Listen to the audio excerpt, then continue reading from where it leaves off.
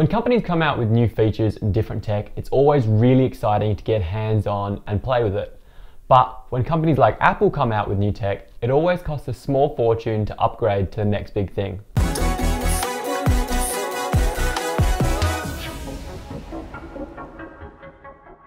What's going on, guys? My name's David Tomich and welcome back to the channel. Today we're talking about the 2019 MacBook Pro's Touch Bar across the top. And yes, we are only talking about the little piece of OLED glass that replaces the function keys. For those of you who've been following my channel for a while now, you may have noticed that the audio quality wasn't that great before.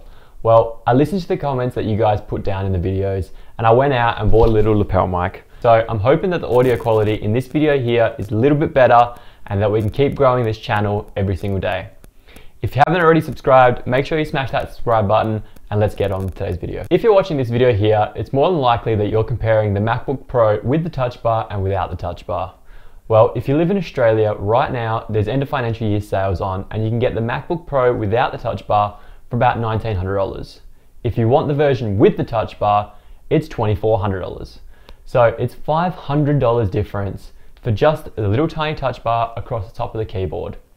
Today, I want to find out with you guys, is it really worth it? And in my opinion, should you go out and spend that extra money for a tiny little piece of glass? So if you aren't aware what the Touch Bar is already, basically the Touch Bar is a little piece of glass at the top of the keyboard that replaces the original function keys that were there before. It continuously updates and changes with different little icons and symbols depending on what kind of program you're using or what software you're in. Now, one of the best features about the MacBook's Touch Bar is the Touch ID in the top right hand corner. If you've ever used a phone with a Touch ID fingerprint scanner, you know exactly what it does. But basically, it allows you to sign into your computer, sign into different apps, and also make transactions really quickly and really easily. When you finally signed into your MacBook with the Touch ID, you're going to notice three main icons along with Siri.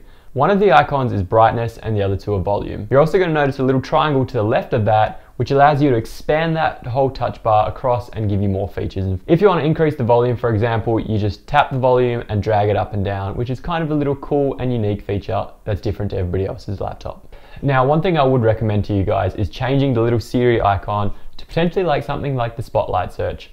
The Spotlight search is going to get used a hell of a lot more than the Siri feature, so you can go into your settings and change it out to almost anything that you like. In my honest opinion, straight off the bat, only using it for a couple minutes, I thought, you know what, this is kind of fun, but at the same time, it's kind of gimmicky.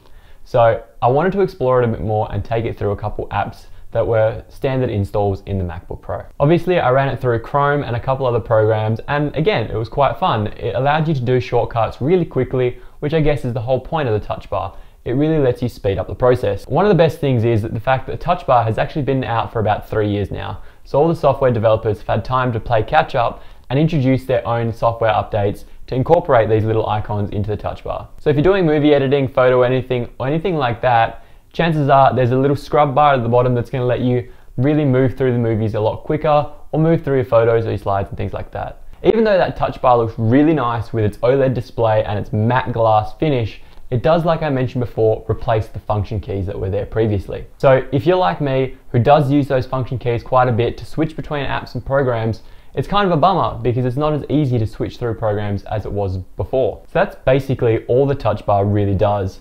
It's just there to give you different graphics and different logos to kind of get you more invited into the program, I guess, and to speed up the process sometimes.